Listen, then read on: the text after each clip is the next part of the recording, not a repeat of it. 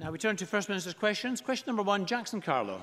Presiding Officer, may I begin today by noting that the Prince of Wales is today joining world leaders gathering in Israel to commemorate the 75th anniversary of the liberation of the Auschwitz-Birkenau death camp, survivors of which continue to live happily among us today in Scotland. We, of course, will be marking the occasion with a debate next week, but Scotland will remember and always stand in memory of those who perished in order that we can prevent any such horror ever happening again.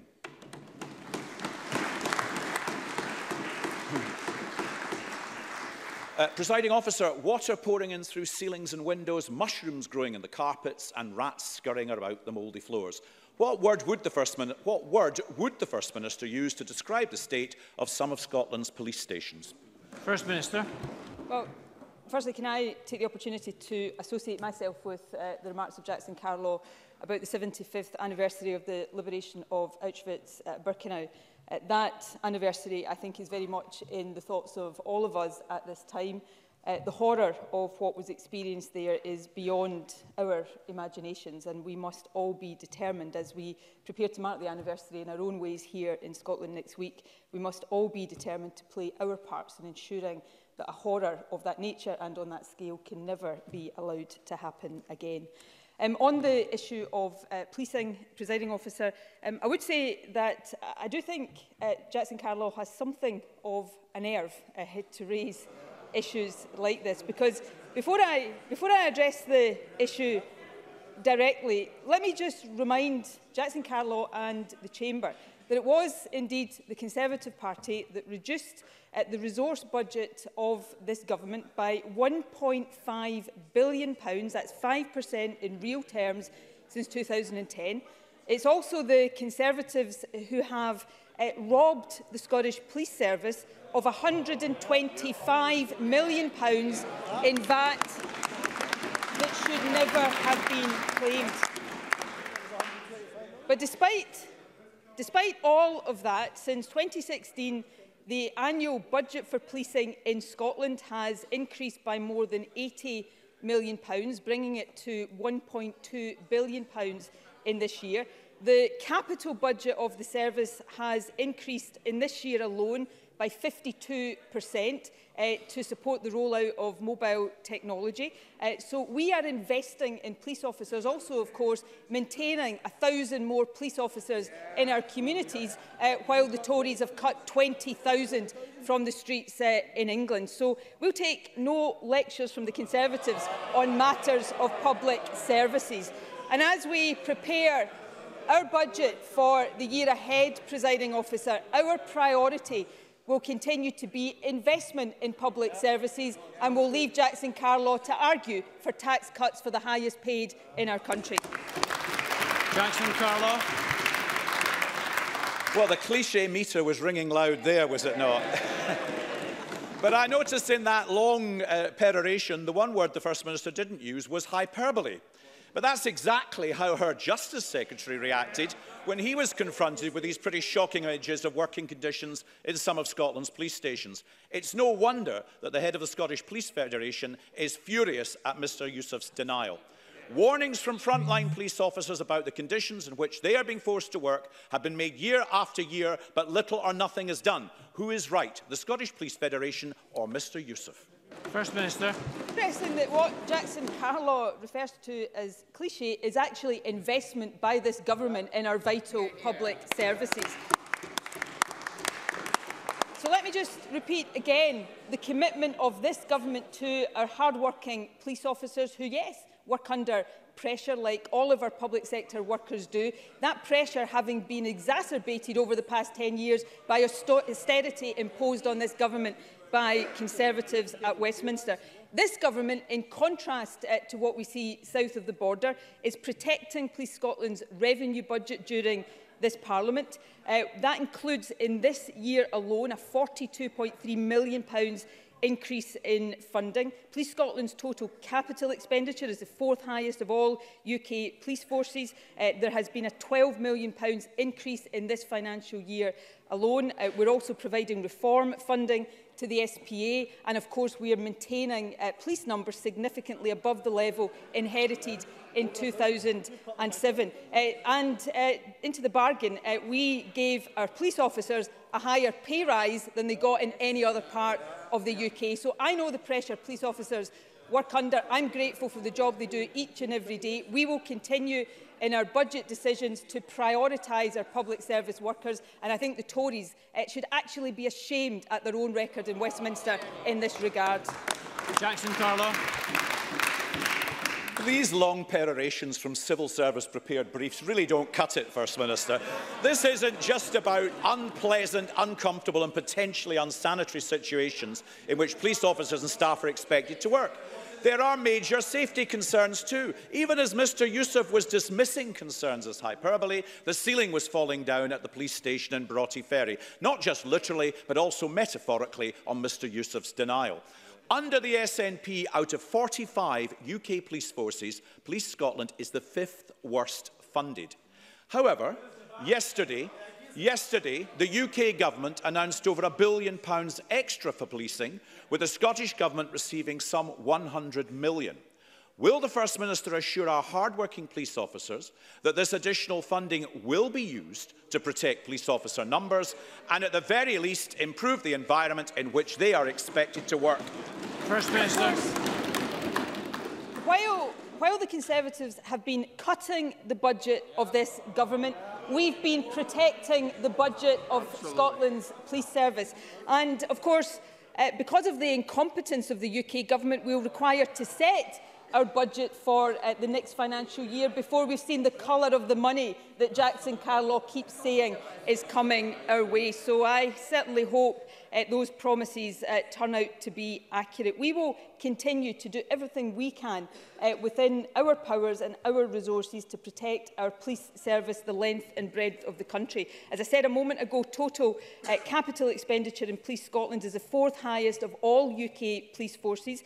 We've increased capital budgets in this year by 52%. We're protecting the revenue budget, we're protecting police numbers, and we're making sure that our police officers get the rise in pay that they deserve, that police officers elsewhere in the UK are not getting. So we will continue to support our police officers as they continue to support the people of Scotland in the excellent work that they do each and every day. Jackson Carlaw. First Minister, the budget this SNP government receives from Westminster is on the rise. And what do we have to show for it? Leaking police stations and collapsing ceilings, half-built ferries, boarded-up hospitals and closed-off children's wards, a crisis in Scotland's schools. Years of missed opportunity from a distracted and disengaged government, because next week we are promised yet more updates on her favourite topic. First Minister, what chance is there of updating us instead on when your government is going to start sorting out the things that really matter, which are failing under this SNP administration? First Minister. Well, let me just update Jackson Carlaw again on the reality in Scotland, as opposed to what he wants people to think. £1.5 billion in real terms removed from this government's budget by the Conservatives over the past 10 years.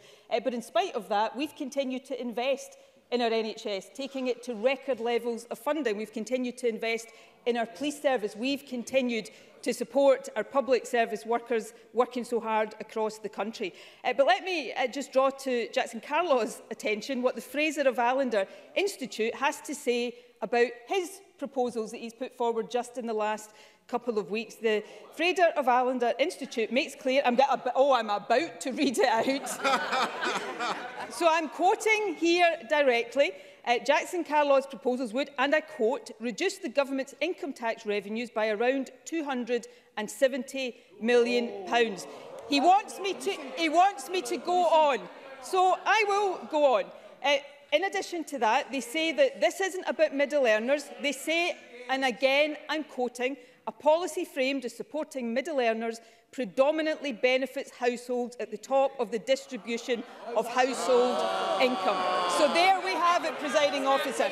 £270 million out of our public services and handed to the richest in our society. That's what Jackson Carlaw would deliver. I'll continue to deliver investment in our public services. Question number 2, Richard Leonard. Presiding Officer, can I associate the Scottish Labour Party with the remarks about the importance of commemorating the liberation of Auschwitz and ensuring that we all accept that it is all of our duty never to forget the Holocaust, not just for this generation, but for future generations to come. Presiding Officer, the SNP came into office promising students that they would dump the debt monster. But they didn't dump the debt, they dumped the promise. This week, Audit Scotland revealed the consequences of that dump promise. Student debt now soaring to £5.5 billion, more than double the level it was in 2011. And this is not simply down to an expansion of student numbers, because what the report also showed is that average student debt per head has more than doubled as well. And we know that it is the poorest students from the poorest communities who are forced to borrow the most. First Minister, will you simply admit that the SNP misled students, and will you apologise to them? First Minister. Well, what I will do is point out that because of the policies of this SNP government, not least keeping access to university free of tuition fees, Scotland has the lowest level of student debt anywhere in the UK. So let's look in particular at the figures. The stats that Richard Leonard cites, yes, show that average student loan debt in Scotland is £13,800. But that compares to a figure in England of £35,950, a figure in Northern Ireland of £23,550, and that figure in SNP-governed Scotland of £13,800 compares to a figure in Labour-run Wales of £22,920. So I think the ones who should be apologising are perhaps the Labour Party for their record in Wales. Richard Leonard. Well, some students in Scotland have debts of £27,000. And First Minister, you know in your heart of hearts that you are failing to support our students properly. That's why 3 years ago you set up an independent review of student support. 2 years ago it reported. The Minister accepted its recommendations. Parliament supported its core recommendation of a guaranteed minimum student income based on the living wage. But 2 years on, and nothing has happened. You are letting students down. How many generations of Scottish students have to go through university before this government keeps any promise on support for student living? First Minister. OK, I hope Richard Leonard is going to listen carefully to the detail of this answer. But before I get on to the detail, I've already told him that Scotland has the lowest level of student debt in the UK. But in addition to that, we've also seen the smallest increase in student debt of any of the countries of the UK. £7,800 in Scotland, £9,840 of an increase where Labour are in government in Wales. Richard Leonard says that total debt has increased in Scotland. It has, but in the rest of the UK it has trebled. So those are the facts. But let's come on to support for poorer students. Full-time students from the poorest areas receive more support than from the richest areas. 67% of students from the 20% most deprived areas got a bursary compared to 22% in the richest areas. But the part I want to come on to in detail is what Richard Leonard said about action after the Student Support Review. He said, and I think I'm quoting him directly here, nothing has happened. So this is the detail I would like him to pay close attention to, because since that review was published, we have firstly begun to implement its income guarantee by increasing the bursary for care experienced students to £8,100 a year. Following the recommendations, we've raised the higher education bursary threshold. We've increased bursary support for the poorest young students. We've increased bursary support for the poorest independent students in higher education. In further education, we increased the bursary up to £4,500 a year, and we are going to introduce a guaranteed system of further education bursaries, and we are going to move further with the other recommendations. So Richard Leonard might describe that as nothing, but for students across the country it means more money in their pockets, and I think they will welcome it warmly indeed. Richard Leonard. But, First Minister, these are the facts. In 2013, you decimated bursary support. In 2013, bursary support in Scotland was worth £2,640 a year. You've only just put it back to £2,000 a year. That's £600 less than the level it was at before. So, to recap, you promised to dump the debt, but student debt has soared. And it's those students from the most deprived backgrounds who are leaving university with the heaviest burden of debt. This government is letting down our students, but it's also letting down our universities. Universities Scotland describe, and I quote them, a pattern of cuts to core budgets. Cuts that add up to a 12% real terms decrease since 2014-15. This is a cut of £700 for every Scottish student since you became First Minister. And the fact is this: government funding for our universities is decreasing at a faster rate than the Scottish Government's own budget, leading Universities Scotland to conclude, and I quote them again, university funding has been deprioritised. First Minister, when the budget comes to Parliament next month, will you reprioritise Scotland's universities? Will you reprioritise Scotland's students? Or will you dump more cuts on our universities and dump more debt on our students? First Minister. Can I remind Richard Leonard that his party brought an opposition debate to this chamber yesterday, demanding that we prioritise additional money for local government in the budget. Today, less than 24 hours later, he's here in the chamber demanding that it's higher education. Can I suggest next week he comes along and tells us where he thinks all this money should be coming from? Labour have no credibility on budgets, and that performance just demonstrates exactly why. But let's go back to higher education. What Richard Leonard has managed to establish today is that we have the lowest student debt anywhere in the UK. We have rising support for students in Scotland, including students from our most deprived areas. Let me give them some other facts. Total full-time student support is up by 1.3%. Average higher education student support has increased. More full-time higher education students than ever are receiving support now. And of course, we saw the access stats out last week that show we've got record numbers of Scottish domiciled full-time first-degree entrants to university at record levels, and the entrants from our most deprived areas are at record levels as well. Those are the facts, Mr Leonard. That's the reality. It's under an SNP government, and it's why people don't ever want Labour back in government again. Thank you. We've got some constituency supplementary questions. The first from Bob Doris, to be followed by Alec Rowley. Bob Doris.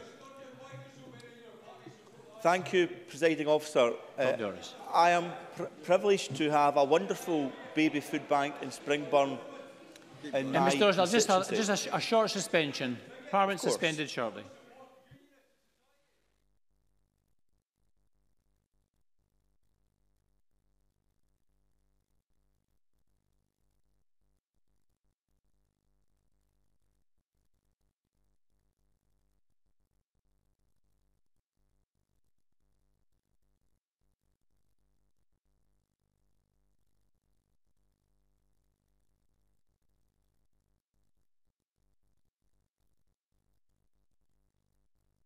So thank you. After that short pause, Bob Doris, can you resume with the supplementary question? Thanks, Presiding Officer. Well, I'm standing up to support a wonderful baby food bank in Springburn in my constituency.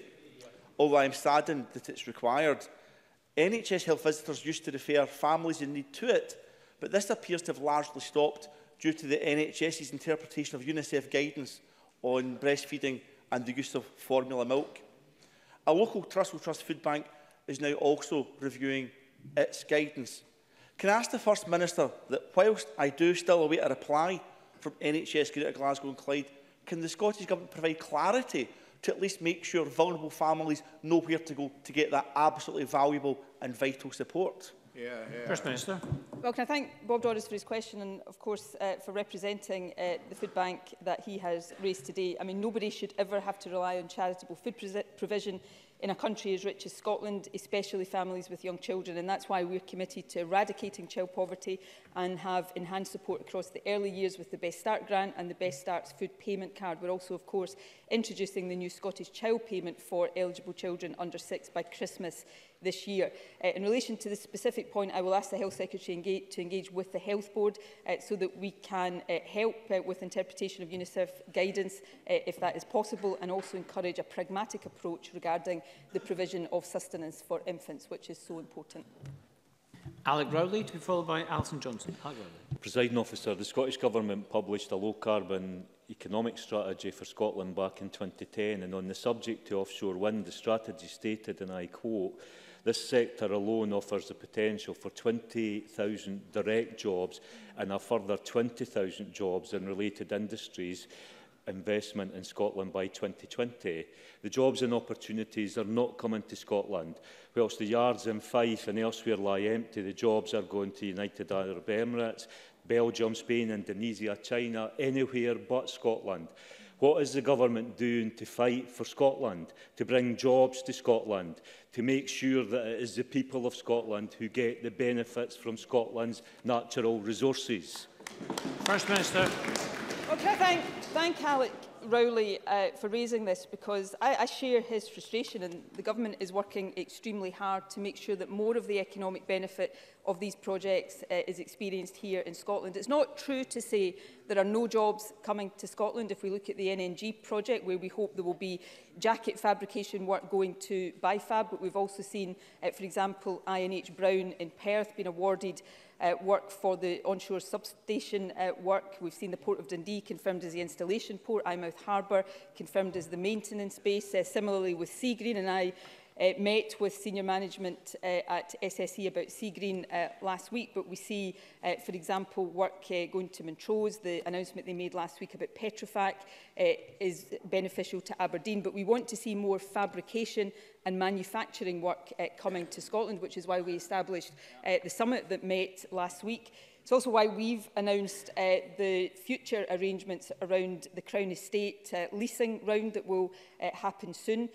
Developers are going to be required to set out the anticipated level and location of supply chain impact.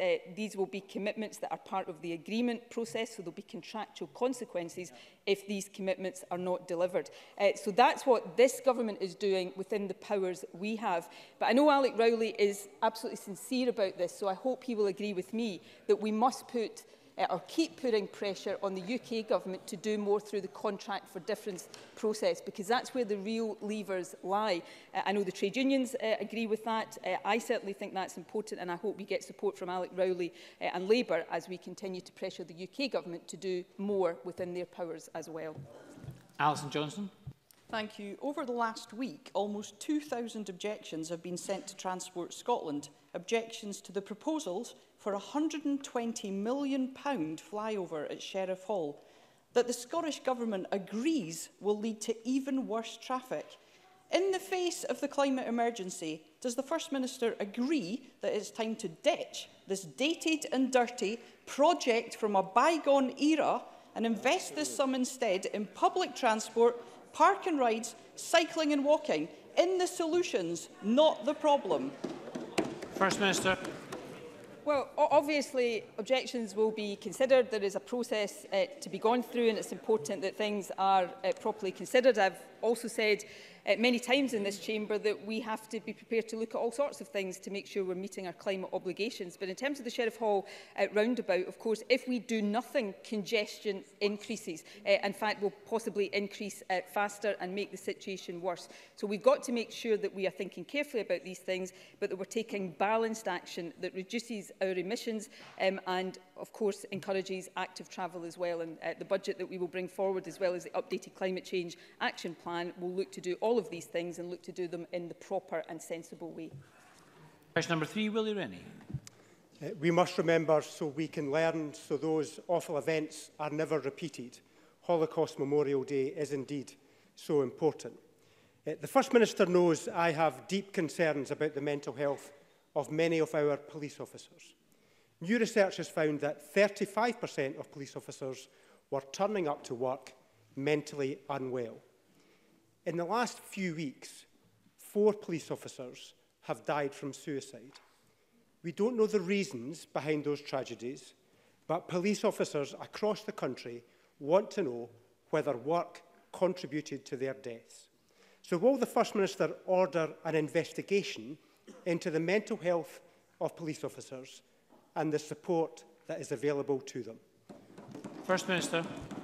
Well, Willie Rennie's right to raise an important issue. Can I convey my condolences to the families of police officers who have died in recent weeks? I think, and I hope Willie Rennie will appreciate and agree with this, we don't know yet all of the causes and the factors behind those deaths. It's important they are all properly investigated, and I don't think it is either helpful or appropriate or sensitive for us to speculate too much on individual cases now. But the mental health of our police officers, of everybody working in our public services, is hugely important. I have spoken, I think, in response to Willie Rennie in the past in the Chamber about some of the work that the police service is doing to support the well-being and mental health of police officers.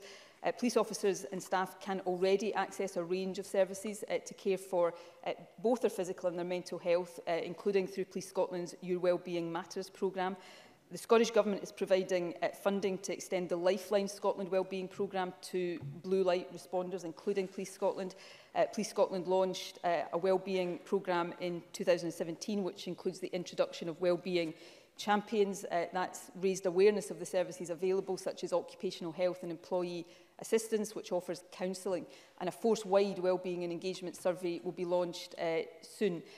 That will help, I hope, to identify factors that impact on the wellbeing of officers, to then enable Police Scotland to prioritise further activities and investment. So yes, I do agree that we have to consider further action in this regard, but I think it's also important that we make police officers as aware as possible of the support that is already there for them within Police Scotland right now.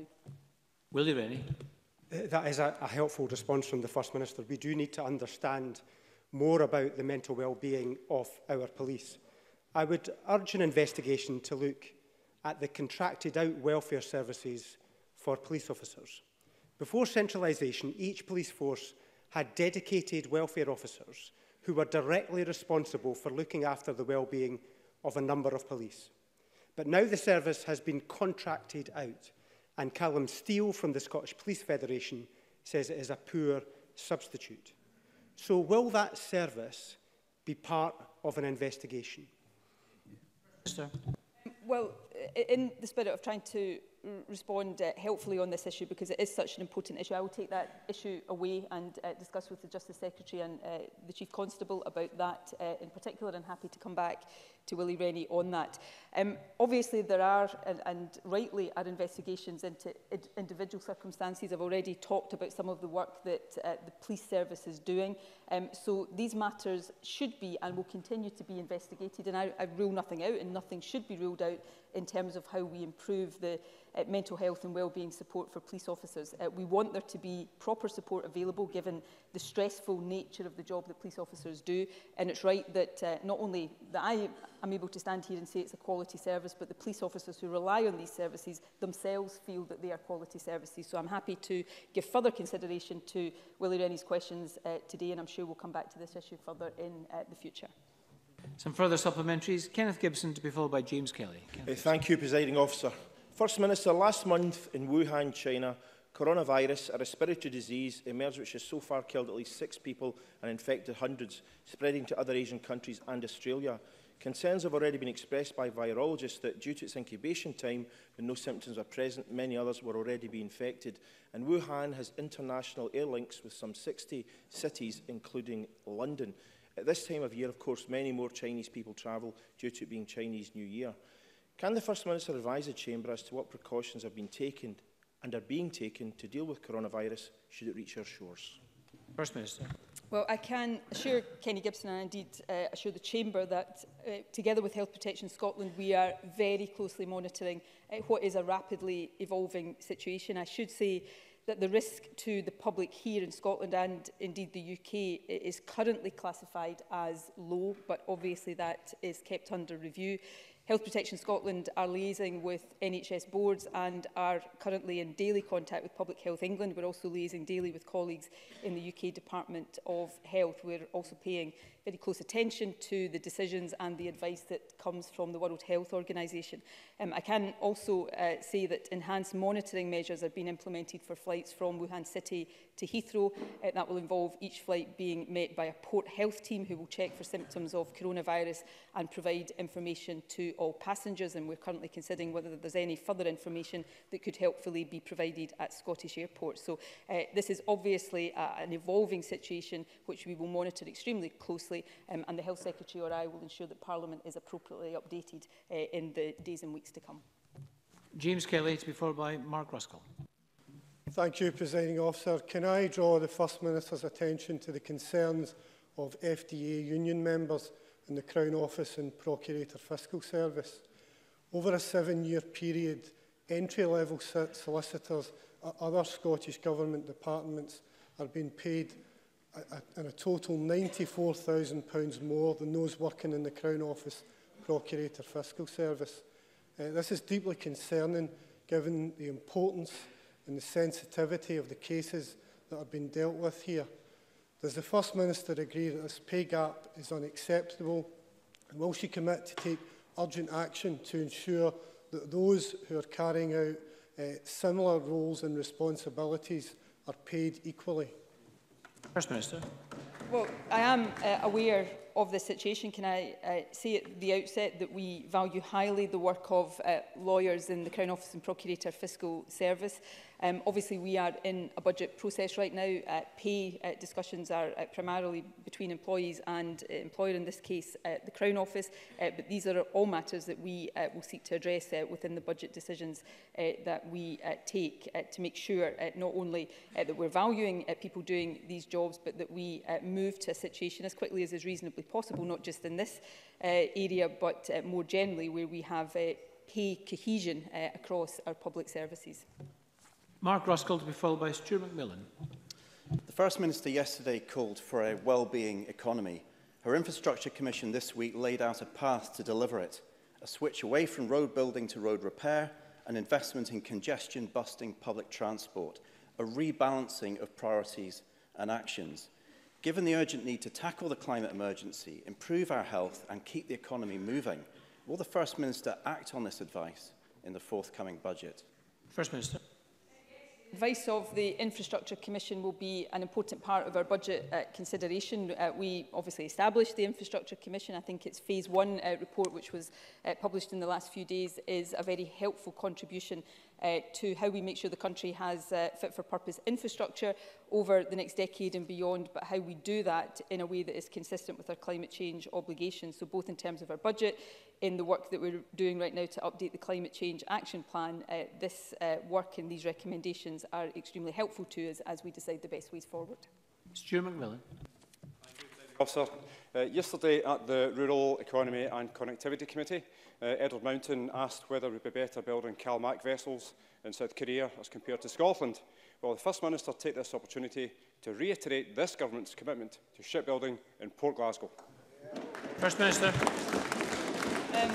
Yes, we want to ensure that shipbuilding can continue in Port Glasgow. That's why we've taken the action we took to secure both the jobs in Ferguson's right now and the future of that yard. Clearly there is a parliamentary inquiry underway into the contracts for these ferries, but we want to see these ferries built as quickly as possible, and longer term we want to see shipbuilding at Ferguson's well into the future. I'm not sure what the position of the Scottish Conservatives is, but that is very clearly the position of this Scottish Government.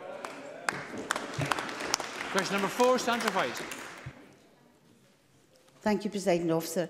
To ask the First Minister what action is being taken to address the reported problems with toxicology services at the University of Glasgow. First Minister.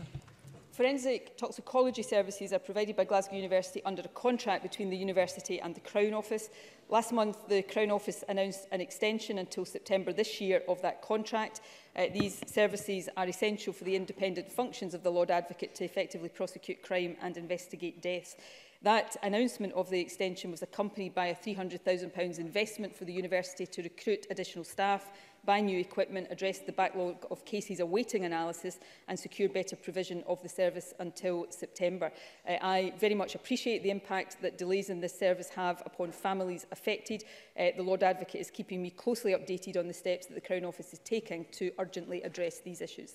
Sandra White. I thank the First Minister for that response, and like me, as she already said, will appreciate the pain and frustration for those who are grieving and waiting on these reports to be completed.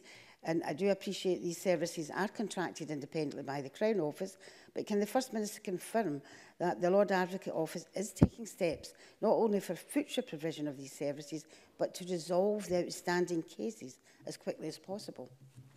First Minister. Well, I thank Sandra White for raising what is an important issue. I understand that the Crown Office has identified another provider and is working with that provider on a transfer of staff and service provision. That's part of an overall programme of work for the longer-term pathology, mortuary and toxicology services. In the meantime, for some casework, Crown Office officials are looking at increasing capacity for those services, and in discussion with health colleagues, the Crown Office is looking at the assistance of the NHS in the short to medium term. Negative analysis amount to 40% of the outstanding cases, and Crown officials are working with the university to identify what analysis is required in each remaining case, and that will allow them to ascertain how best to manage that. We will, of course, provide whatever support we can to these efforts to ensure that these outstanding cases are resolved as quickly as is possible. Murdo Fraser. Thank you, Presiding Officer. This week I was contacted by constituents who lost a family member in distressing circumstances in October and have still not been told of the cause of death some 3 months later due to delays with the toxicology service. I'm sure the First Minister would agree this is a highly distressing situation for already grieving parents, and can she give the family some assurance as to when they might get the information they're waiting for? First Minister. Well, yes, I do understand how distressing this is for families. If Murdo Fraser wants to provide the details of his constituent, I will ask the Crown Office to contact them directly to provide what further information can be provided in that individual case. More generally, I've already talked about the additional investment to recruit staff to help reduce the backlog and some of the other steps that the Crown Office is taking, as well as indicating the direction of travel for the longer term of this service. I'm discussing the matter regularly with the Lord Advocate. He is keeping me updated, and I want the Chamber to understand how seriously I think of this situation and how important and urgent it is that the backlog is dealt with, and that the service in the future doesn't incur backlogs like this again. And Monica Lynn. First Minister, almost 2,000 families, possibly more, have been failed. Some waiting as long as 9 months to find out why their loved one died. We've had assurances from the Lord Advocate that he would fix this. And months ago, the Justice Secretary told me to accept those assurances, that it was all under control. But it's escalated into a national disgrace. Families are suffering, and vital public health information, including on drug-related deaths, is being disrupted. Families want to know why this has been a low priority and why ministers and the Lord Advocate have given false assurances. But most of all, they want to know why their loved ones have died. First Minister, isn't it time that you gave this your full attention? Because that's what it deserves. First Minister. This has my full attention. This is a Crown Office matter. I, as I've said, have discussed this matter. I'm discussing this matter regularly with the Lord Advocate. I've set out the actions that are being taken. These are not false assurances. These are the concrete steps, including additional investment, that are being taken to resolve what is a serious matter. On the issue of the drug death stats, obviously it is important that this backlog is dealt with in order that these statistics are published. No decision, and I want to be very clear here, that no decision on a delay to this summer's publication has been taken, and there's certainly been no indication put to ministers that publication would be delayed to next year, which I saw speculated on in the media a couple of days ago. This is a serious issue. It is commanding serious attention, and serious steps are being taken to make sure that it is resolved as quickly as possible. Question 5, Rachel Hamilton. To ask the First Minister what the Scottish Government's response is to the rise in pollution levels on main thoroughfares in Scotland's cities. First Minister. Compared to the rest of the UK and other parts of Europe, Scotland enjoys a high level of air quality and has more stringent air quality targets than other parts of the UK, but there are still areas where air quality is below acceptable levels. The remaining pollution hotspots are in part attributable to road transport emissions in urban areas. We're therefore working to deliver low emission zones across our 4 biggest cities by the end of this year, with the first already introduced in Glasgow. We're also supporting local authorities in tackling local air pollution hotspots through £4.5 million of annual funding. An independent review of the Cleaner Air Scotland strategy has identified priorities for additional action, and a new strategy taking into account its findings will be published later this year. Rachel Hamilton. I thank the First Minister for that answer. But First Minister, it is simply unacceptable that air pollution levels continue to rise across Scotland, consistently breaking the legal limits and causing respiratory problems and even premature deaths. Presiding Officer, I asked the First Minister on the 22nd of May last year if the Scottish Government were taking the damaging impact of air pollution seriously. Clearly, very little has been done, as we see no progress. And the situation is worsening. The Scottish Conservatives have long called for air quality monitors to be given to schools to reassure parents that children are breathing clean air on the way to school. So for the second time, can I ask the First Minister, will she finally take affirmative action and commit to air quality monitors for all schools across Scotland for the sake of children's health? Minister. Well, we'll consider all positive suggestions, including that one. Can I say, though, to Rachel Hamilton, because I think it's important that this is put in context. It's a serious issue, but the number of sites exceeding the objectives is actually reducing. For nitrogen dioxide, from 14 in 2013 to 6 in 2019, and for particulate matter from 17 in 2013 to just 1 in 2019. So that is a reduction in the number of sites, but nevertheless, while there are any, that is too many.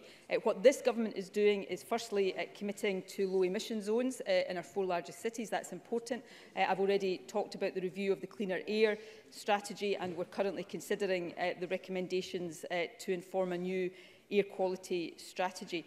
We have already also set more stringent air quality targets than the rest of the UK, and we're the first country anywhere in Europe to legislate for particulate matter 2.5, which is a pollutant of special concern for human health. So this government is taking serious action. Of course, we're also proposing other things, giving local authorities the power to introduce workplace parking levy, to keep cars out of our cities and towns where that is possible.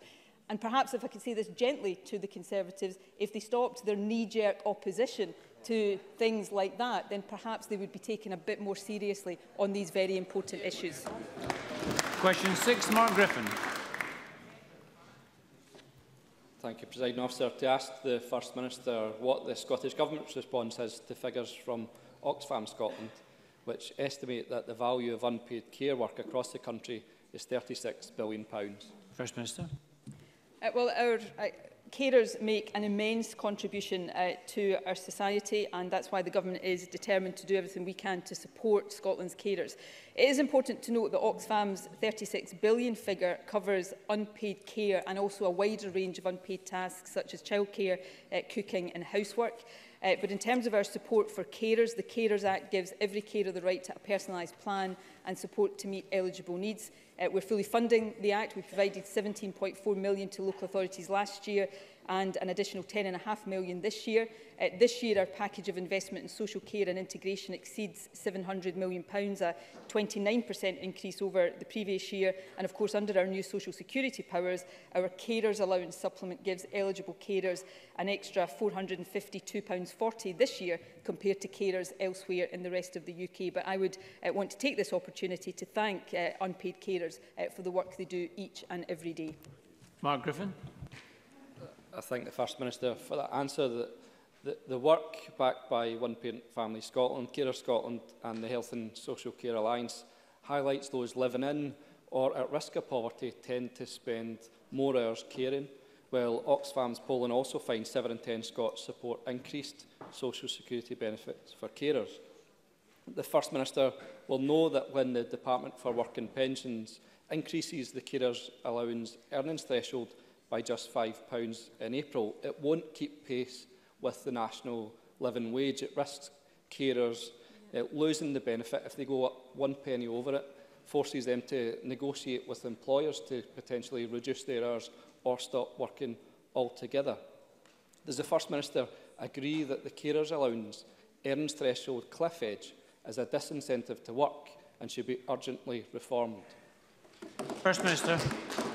Well, I certainly agree that the DWP does not provide adequate support to carers, and I would like to see that support increased and extended, and I think Mark Griffin makes a legitimate point. But that's exactly why we are using our powers here in Scotland to increase the support that carers are entitled to. As said in my original answer, the carers allowance supplement gives an extra just more than £450 a year to carers. That's an increase in carers allowance of around 13%. We're also, of course, introducing the Young Carers Grant, which will be an annual £300 payment. So it's not just about financial support, it's about support in other ways as well. But it's vital that we continue to do that, and I hope collectively as a Parliament we will also continue to urge the UK Government to give better support as well. Thank you very much, and that concludes First Minister's questions.